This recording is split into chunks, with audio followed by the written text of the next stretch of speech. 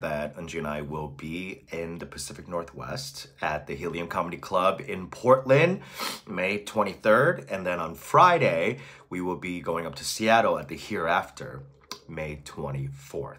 So please get tickets. All the links are on our socials, on our regular socials and our pod socials. So see you there. Bye. You want to talk about this Tom roast? Brady Yes? roast? Let's. Okay. So we watched the Netflix Tom Brady roast. It was, well, we didn't watch it. No. We watched all the Comedians. Yes. We didn't care about the sports people. I didn't care about Bill Belichick or whatever. Belichick, yeah. Whatever the fuck his name is. Fucking Gronk, yeah. pouty ass. No, I didn't care about Gronk going up there and being like, I'm stupid. Yeah. Like, I just wanted to see the comedians. Yes. And Kevin Hart opened. We barely watched his stuff, but Yes. like, we get it. Yeah. We get it. We get it. And then Jeff Ross. We get it. Thank you. Yeah. Moving on to the first comedian of the night. Nikki Glazer. I mean, Nikki's set was fire. So good. From get. Just unrelenting. Boom, boom. And that is actually the nature of good roast comedy. It needs to happen at a rhythm. Yeah. It needs to be like this. And you know, when she was up there, I was realizing she really has taken the mantle from Amy Schumer. I was gonna say Joan Rivers. Oh, interesting. Yeah. Like in terms of that sort of like rapid fire machine gun, like Yeah. just like joke, and then it's like the did it. I did it. Beat. And then the final, and it being so incisive and cutting, not like kind of broad humor or super cutting. Because I don't know, was Schumer ever really? I don't know her from roast that. She was roast. Yeah, she started in roast. She also brought in Anthony Jeselnik, who also famously is super roaster. Yes, yeah. King of the pithy why didn't they one-liner. have him? They had all the like Well, he's on Netflix too. I thought that's weird. They had all their like favorite Netflix comedians. He's not one of them right now. He's not one of them. Yeah. Okay.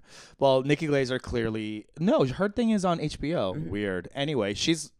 Yeah. Speaking of GOAT, I think for me, like, she won the night. You think so? I think so. Okay. I think it's between her and Hinchcliffe. Yes. I think I liked hers more because Hinchcliffe's some of the jokes were just kind of like meh. Yeah. But some of them were killer. Yes. He had maybe more killers and more stinkers. Uh-huh. But is this interesting to anyone? I mean, is this truly interesting to anyone? I hope so. I mean, I'm like listening to myself talk. I'm like, what am I doing? Like, I will also say, Peter, I don't think you've ever thought that before in any of our conversations in 7 years. I know it's because we have 3 cameras up. I'm like, what the fuck are we doing?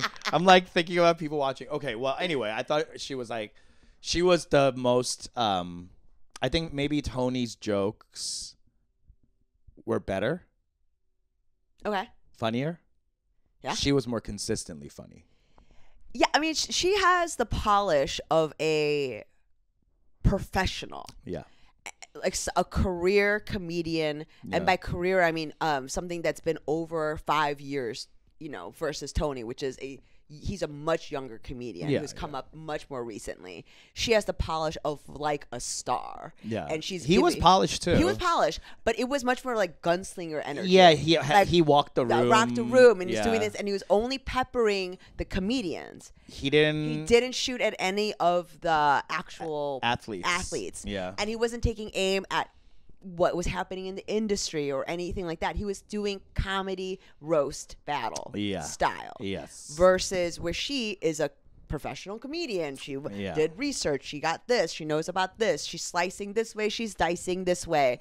And she's pulling in things from not just the sports, but of the culture. She's talking about how she's a Swiftie. I think that she even like degrades herself a lot in the comedy. So you're seeing her POV, which is very much in that vein, and it's like hypersexual and all those things. I mean, that's what I mean. Where she, for me, is taking the man from Joan Rivers in a way where I really be hard pressed. Like Kathy Griffin would be one, but I don't think Kathy would ever be in that space. Like I don't think she could do the sports and the and be accepted in that way. And it's because Nikki is also just more traditionally attractive, maybe. Yeah. Just kind of like Joan Rivers. You know, she always made fun of her looks, but I was like, you are also to me beautiful. You know, and like traditionally attractive and thin and everything. So, but yeah, we'll say like I think one of my biggest takeaways from this roast is we need to bring back regular teeth. There's a lot of fucked up veneers out there. We need to bring back. Who do we call?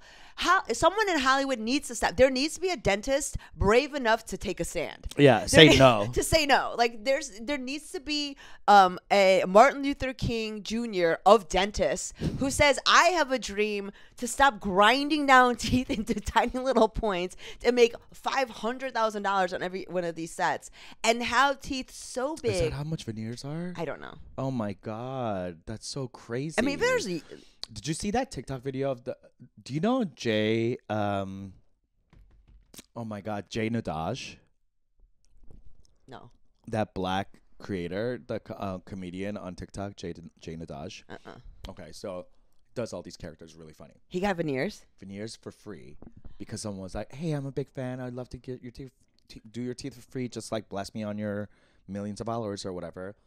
Got the teeth done, and it's like a block of white and like no definition. It's just like kind of like it looks like almost like Play-Doh, and they it looks crazy. She's like, oh my God, and it's like crying, showing them that. It was so fucked up. And the person writes back saying like, you didn't react like that in the chair. You were like, thank you, man. And now here you go, getting on your fucking platform and dragging my ass, and you can see the teeth are like fucked. Like they do not look good. And you can't chew. You can't eat. We need to stop. Someone needs to take a stand, and also to take free veneers is psycho. It's crazy. Is psycho. You know that person was struggling and was like, "This is how I'm gonna get famous." Yes. Like it's like, you know what I mean? That's an online tutorial kind of veneer. Yeah. That's a DI.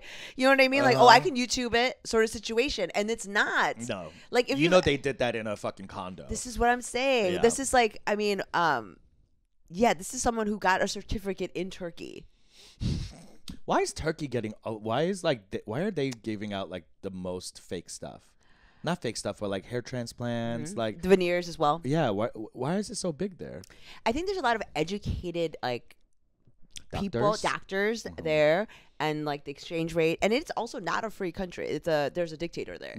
So yeah, I think that's kind of the situation.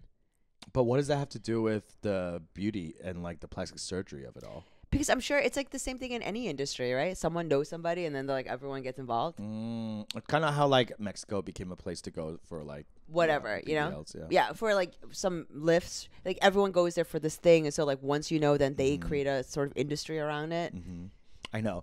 I'm seeing my like fellow men's losing hair. Yeah, and I gotta say I sympathize. Yeah, but I cannot empathize because I've been blessed with such amazing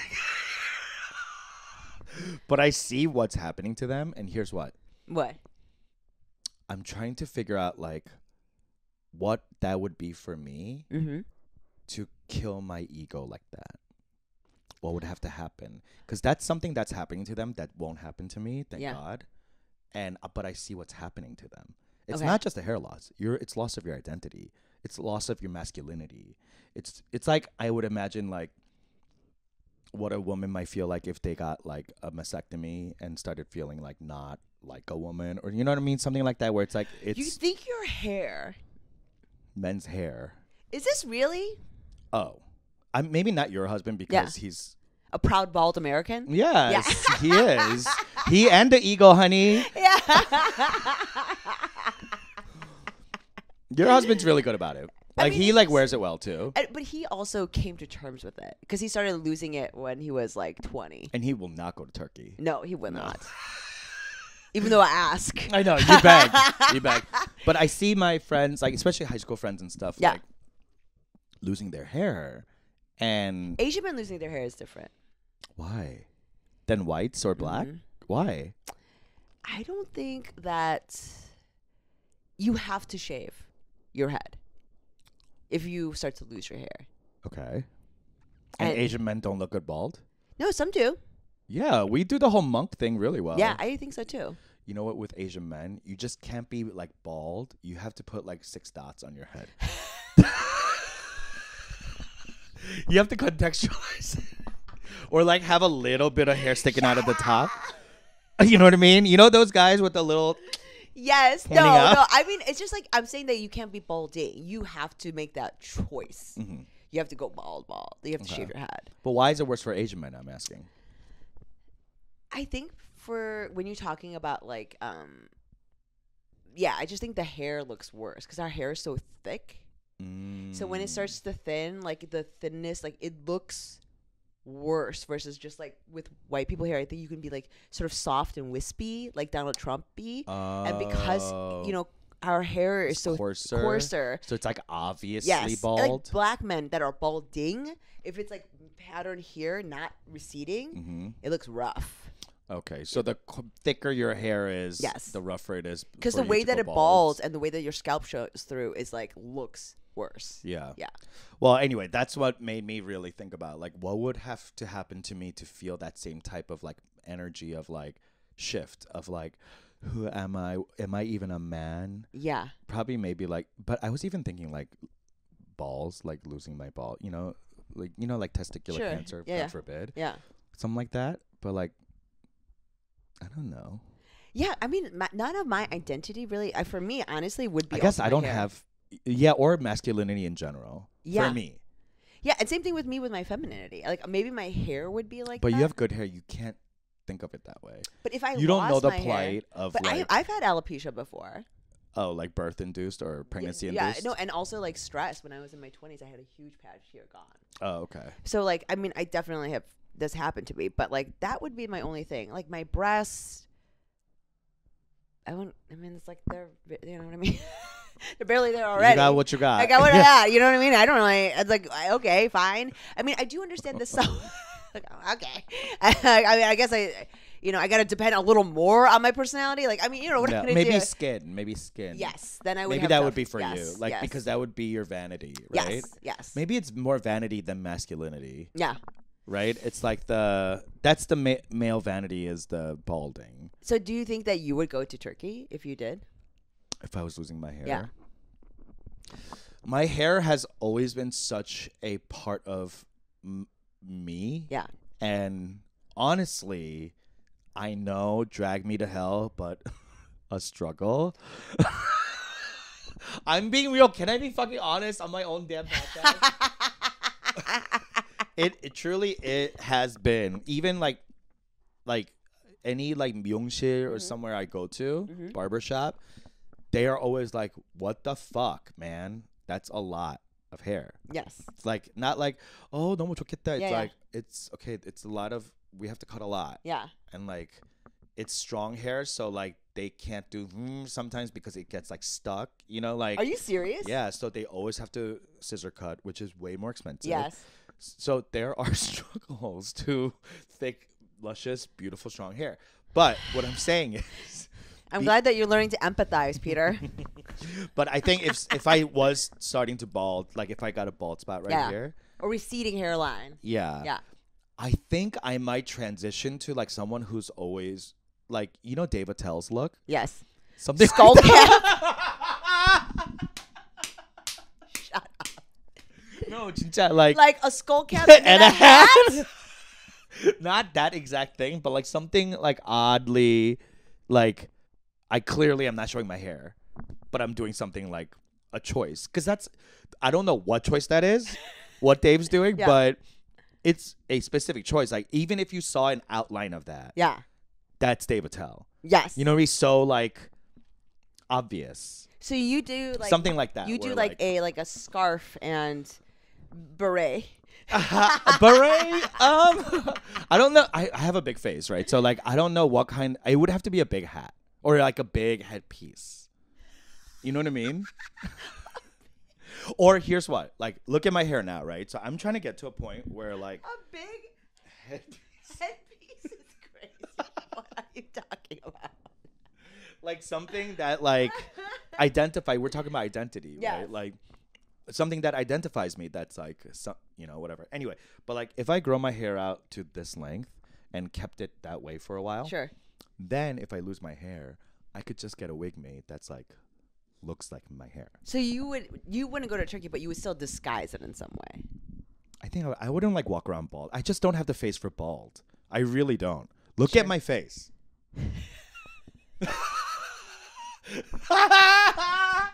Now imagine like A headpiece. The fact that he's something to distract, from my from the what? head, from the face. So you're gonna have something even bigger? Nothing to see here. Nothing to see here, folks. No, but I don't think I could wear it bald is what I'm saying. That's where I sympathize with my friends who are balding, is that I just don't think I have to look. There are some guys who look really good. Like, okay, like, remember Steven Yeun in Beef? Yes. He wasn't bald, but he was like almost like, whatever.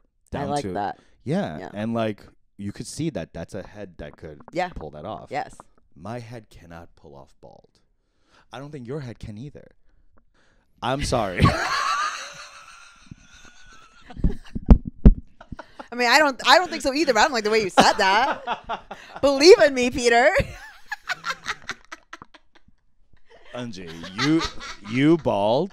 Oh no! I mean, I have such a flat face, and then like this is like. I mean, I think I have like a rectangular.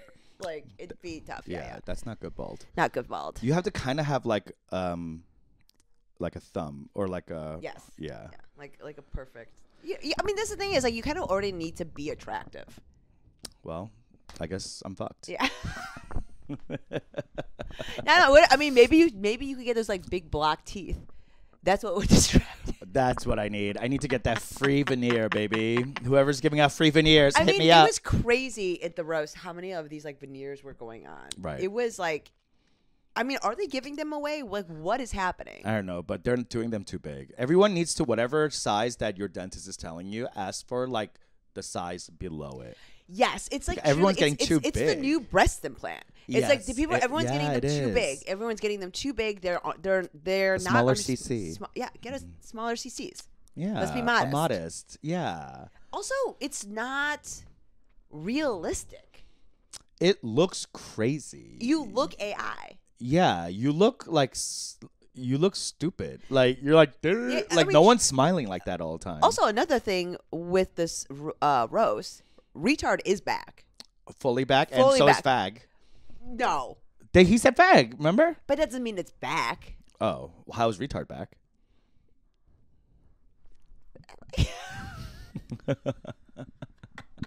They said it. But retard was back like multiple times. It was said multiple times. I don't know. We might have to bleep it out of this. Yeah. I mean, but I don't know. For me, you want it to be back. What? Retard. But you don't want back to be back? I don't desire anything because it already is back. Okay. I disagree. Agree to disagree. I mean, the F-slur thing was kind of, to me, crazy that they aired it and didn't bleep it out. They didn't bleep out anything. Yeah. I know. Well, that's the stance, and that's the stance. And we're moving on. Okay, so who else did we see? Tom Segura and Bert Kreischer. Bert looks so tan. That's not tan. He was drunk. No. He was red from being drunk. He was okay. It looked to me, in my opinion, he looked blasted. He looked crazy blasted. He was like screaming and jittering. But that's how he is. Because he's blasted all the time. I think that's part of his persona, that he was like amping up. You don't think it's induced? You thought Bert was wasted. Yeah. Have you ever watched Two Bears? No. Well, clips. Yeah. So he is like that. Okay. He is sometimes very drunk. So during his roast on OF TV, he was like that, and apparently he was really wasted. Okay. So it's like kind of like a seamless kind of thing. I don't know how wasted or not wasted he was, but he is kind of always like that, though. Yeah. Yeah. That red, that laughing. So what did you think? Did you like it? I thought PowerPoint comedy at a roast was a strange choice. Yeah. And then the whole thing about like he's a psycho. I don't know. It was a hard sell. Yeah. I don't know if I bought it. I'm waiting for it to be on bargain. Bargain sale. Yeah. It gotta be on clearance. Yeah, I thought it was interesting, especially given how. So Bird, I can see not being particularly roasty, but Segura is very roasty. Like he can do that, and that is sort of his humor. Yeah. I was just surprised that they would go in this sort of more conceptual direction. Yeah, I guess I don't watch their podcast. Is this what they do? Like No. PowerPoint stuff? No. That's what I mean. It was a strange departure. Yeah. And that's also one of the I first wonder whose choice that was. I don't. I mean, also, it was a departure for me to even see them in this space. In the roast space? Like Netflix traditional media. Because they're all over Netflix. In what?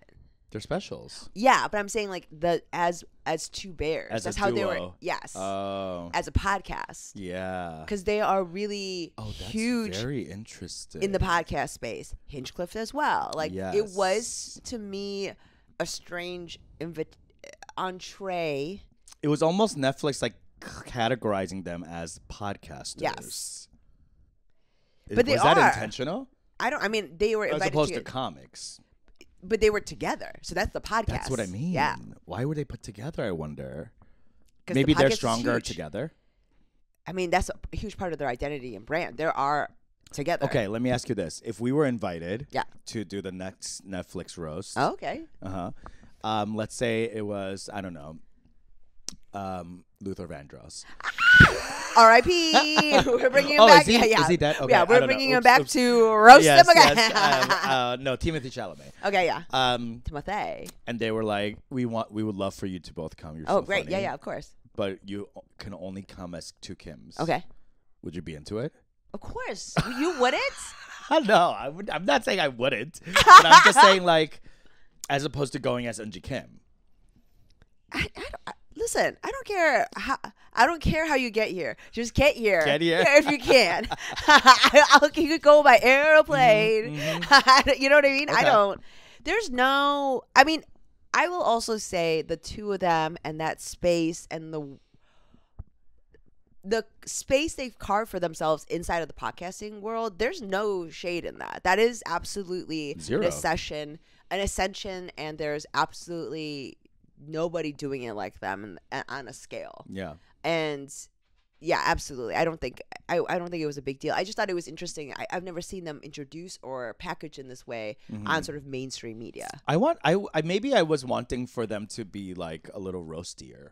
Absolutely. Just in general. Absolutely. That's why I was surprised because Segura is sort of a roasty guy. Do they roast each other on the podcast? Absolutely, all the time. I wanted more of that. Maybe just their dynamic. I didn't think they like did their like Batman and Robin. That's what I mean. I maybe it's because they have never done this together. Yeah. Interesting. Okay, well, Netflix took a swing to continue the sports metaphor. Okay, so who was next after them? Sam J. Strong set. Great set. It was really good. Yeah, got sexual at the end. Yes. Nikki did that too. Absolutely. Interesting that only two women on the dais, and they both got sexual. So did Ron Burgundy. Yes, that's true. Yeah. I mean, that's a huge part of roast culture. Yeah. Is that it gets sexual, that it's dirty. sort of dirty. I don't, even back in the day, like the Frank Sinatra, Dean Martin stuff, they did that stuff all the time. Yeah. But I mean, it was much more homophobic. But, you know, the still same sort of roasting. And it used to just be men, so.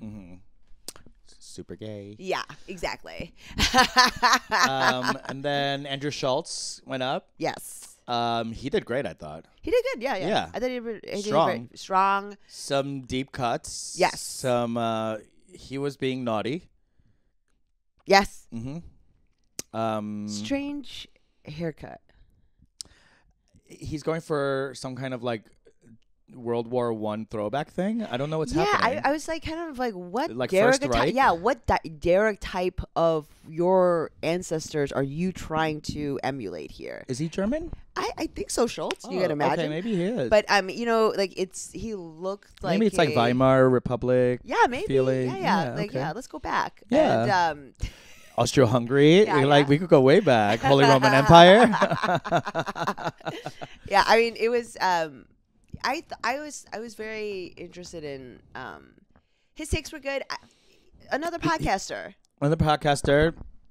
But he was alone. He didn't bring like his squad, but I guess he's not a duo podcast. No. So yeah. I mean, who isn't? What big comic isn't doing a podcast? I guess like of those people, Sam J. does a podcast. No. Nikki. She does Sirius XM. Yeah. Podcast. Whatever. But that's not. That's not the empire of the Yes. podcast. Yeah, I get that. I feel like. Because, I mean, not to take away, Schultz tours a ton. He's doing Madison Square Garden, all the things. I think Bert only does, like, arenas at this point, you know? Sounds like an amazing way to watch comedy. Yeah. You just really... I hate tight spaces where you can really feel the laughs ricocheting off the walls. I just want to be in a hum of laugh. I know what I mean. I mean, it is strange because so much of the roast brings the craft back. Because these are what we're naming are huge acts. Nikki's doing huge. I mean, I think she's probably doing the United Center. I mean, or really large theaters, right? Huge comics, arena comics. But and this happened at the Kia Forum. Yeah, that's an arena. An arena. But when you're watching it on a screen, there is something so fundamentally comedy about it. It still needs to be the joke. It still needs to like something about it remains so intimate because of the screen, because of the tight. And so, you know, I'd imagine some of the reason why they picked the people that they picked is because these are all people that are accustomed to arena comedy. Yeah. You know, and the biggest comics are the arena comics. Yes. I mean, but to me, the people that really stood out to us were the people that don't do that as consistently.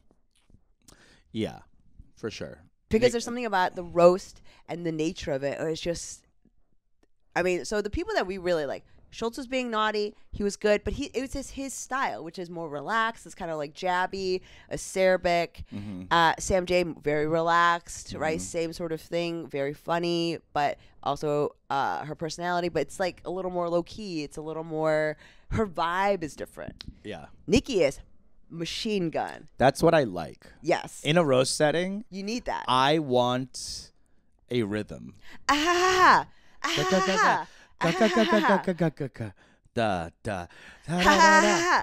that's what I like. And maybe that's like the spectrum part of me that's like, I don't know. No, because in a roast, it's just jokes. It's just, I mean, you can be a little conceptual, but I they were suppose. all jokes. They were just not the same rhythm. Some of them were a little more expansive, set-up-y versus the one-liners. Yeah. And we like the one-liners. Especially in a roast. In a roast, yeah. Because when you're tearing someone down. That's the sport. I want to see the sport. Yeah. Absolutely. Because with a roast, you don't want to know. You already know the person. So it's just about name the thing, tear them down. Yeah. Name the thing and tear it down. Because any other exposition is distracting from the takedown. Right. It's, yeah. So I think... Even Jeff Ross, who was like, fine, but like that's the rhythm I'm used to. So like I'm lulled by that. Sure. Yeah. I mean, he's setting up the template for how it's supposed to go. Mm-hmm. And then you watch everyone else do their thing. Ben- I mean, Ben Affleck. We watched Ben Affleck. Oh my God. and that Okay, was, we got to go to bed. But so Nikki, rhythm. Tony was firing. And he did it much more quickly, and it was much more rapid fire, because I would argue that he needed to do that in order to sustain that rhythm. To walk. Yeah. And to sustain the laugh, because it's some of the humor was in the way that he was delivering. Wasn't it crazy? No one roasted Tom Segura. We didn't hear one roast about him. What do you think it is? I don't know. What are you speculating? Either of two things. Okay. One, they are scared of him, or two, they don't feel like he would react well. Both of those are same thing. Same thing. No, yeah, maybe that's it. That he might not react well. You don't think he has a sense of humor? I don't. It's not. I would. Yeah. I would roast him. Yeah. I would want to roast all the comedians. Of course. But no one roasted him. That was weird. Yeah. I mean, no one really roasted. People started coming for Nikki a little bit at the end. A lot of people came from Nikki. A lot of Yeah. baseline bad vagina jokes. For sure. But still, And that's still being seen. You're included. Imagine you were a comic up there and no one made fun of you. I would be mad. I would be humiliated. Talk about Cookie. I'd yes. be like, I would be humiliated. I would do something. I would be like, so that the people would say something about me. Finally. Yeah. Yeah. I would do the splits. And I would do the splits. I will not be denied. I would not be denied. I would do the splits, and I would fart on stage or something like that, and I would be scream. something very scream, fall, something. I felt bad. You think he was being excluded? It seemed like it. We watched all the comedians roast. Yes. No one roasted him. Kevin Hart got roasted. A lot. He was the host. Yeah. Jeff Ross about his looks. Crazy. And young lady stuff. His affinity for young ladies. Mm-hmm. Fresh fish. Nikki, obviously. Schultz, a little bit. No one gave for Sam J. Oh, Sam J also. Mm-hmm. Sam J and Tom. Yeah. I mean, Hinchcliffe did, but is the only one that did. What did Hinchcliffe say about? Oh, hell no. Oh, that's great. Okay, yeah. And but it's not almost a roast of. It's Sam J. It's a black joke. Yeah. Yeah. But that's it. But did he do something about Tom? No. Or Bert? Did ton about Bert. Yes. No Tom. I mean, also Bert is much more of a identifiably roastable person. Because he's so messy? Because he's so messy. There's so many brand identifiers on him. The shirt, the laughing, the drinking. There's the one joke. Yes, all these things about him. Yeah. Whereas with Segura, he's a hardworking comedian. Kind of did it all. And is, you can't really come for him? Yeah, I mean, but he's uncomfortable. But it's because of his brand identifiers aren't like that. He roasts Bert. That is almost his. Right, but couldn't you say something about how codependent they are with each other, or how out of touch he is because he's gotten so rich, or maybe anything? Yeah, that's true. Yeah. No one did anything about him. Not That's one true. thing that he's lucky he has a wife that's more talented than him. I don't know, something like that. Any type of even cursory, ancillary, one-off joke for him. I mean, no one even talked about the fact. Have you ever seen the video of him fucking up his arm? Mm-hmm. It's horrible. Crazy. I know, stuff like that. Yeah. Or how much weight he lost, so he's infinitely less funny now. Or whatever, something like that. There was no bone thrown. I would feel left out. I would feel FOMO. Unless maybe he's Scientology now. Illuminati. What? He can't come for him because of the power behind him or something. Oh my God, that's so insane. It's sane. No, that's crazy. Anyway, so let's wrap this up. What was your favorite joke of the night? I would say my favorite joke of the night. I don't know. What was yours? I mean, the hell no and on the pussy was Yeah. so stupid. It was funny. Like, I would have, like, guffawed. Yes. I like that kind of, like, dumbassery. thought Although that- that's not a joke, I would say. Oh, absolutely. And also the Ron Burgundy stuff was great. Ron Burgundy was great. Yes. We forgot to talk about Yes. it. Yeah, he was very in the pocket, present in the moment, improvisational. Yes. I would say he would be in the top But 4. I'm sure it didn't really play in the arena. You know what I mean? Up close, the people that could see and like all that stuff. On the screen. But it's hard. Yeah. So, I mean, I think that he would, for me, was up there. And also the run that Tony had where he's talking about the rings, doctor, that you have a kidney. It was for Bert. It was like... Oh, the Burger King yes, with the Rodney King beat him up. Yeah, that run, that was fun. That was really fun. That was just like, to me, like cap, Mm-hmm. in a way that was very good roasting. And for me, it was that and literally anything that Nikki said. But before we leave, we do have to talk about Ben Affleck's meltdown. Ouch. Let me just say this. Ben Affleck went up on stage and fully roasted online hate comments and repeatedly referred to his own vilification online. Yes. Was like, well, I know a little thing too about criticism.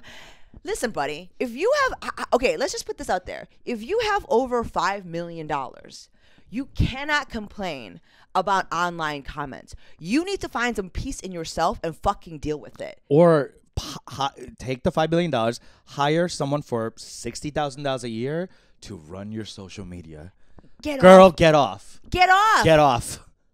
Log off. Log off. And also, what is he talking about? Did I miss something? Is it about the J-Lo thing? Like, what's he getting dragged for?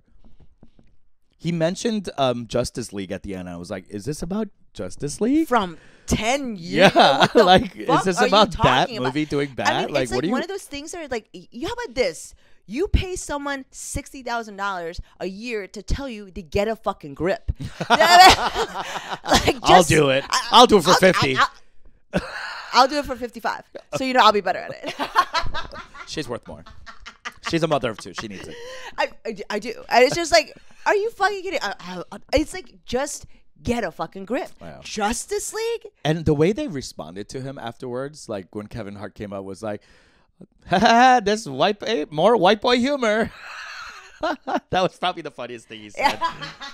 It was so in the moment, and like Jeff Ross being like, "This is a weird time. We had time for commercial break." Yeah, just makes me think like, did they add him last minute or something like that? Like he was like, "Let me just come on and do like 5-minute rant or something." Like what the fuck? Mean, also why would they not write him something?